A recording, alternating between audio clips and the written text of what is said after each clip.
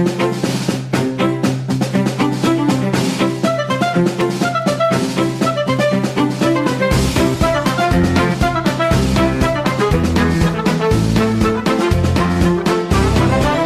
afternoon, DC. I'm Max Dees, and here's your news for Monday, May 3rd.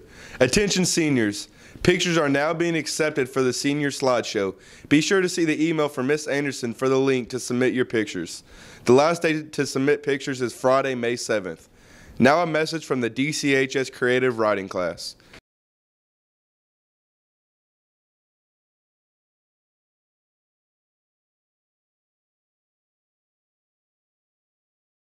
Attention students, if you're wanting to take driver's ed this summer, check out the DC website or the daily email for more information. Now stay tuned for this week's edition of Powers Points. Hey DC family, hope everybody had a great weekend and ready for another week here, Davis County High School.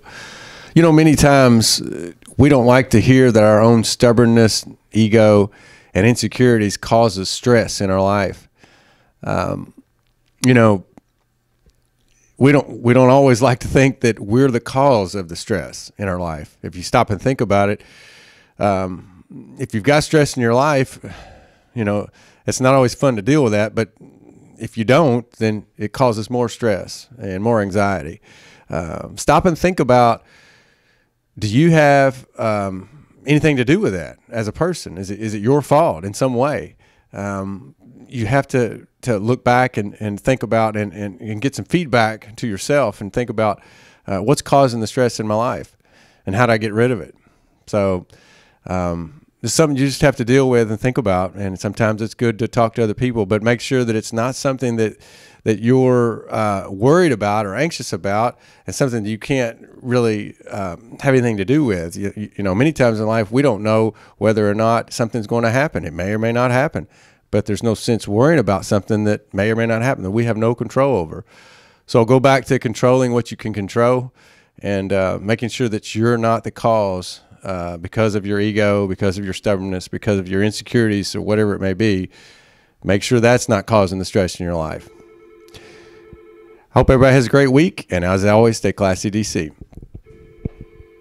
Attention seniors.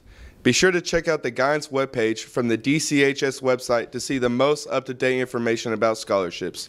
For more information, see guidance. Students that are needing a permit verification form, if you're eligible to take your permit soon, will need to obtain a permit verification form from DCHS. These forms are available in the front office. You can fill it out and leave it for a principal to sign. We will call you when it is ready. You're able to get these before you turn 16, so consider getting this done a few weeks before so that you don't have to wait to take your tests. There is nothing going on today at DC. Stay classy and stay safe, DC.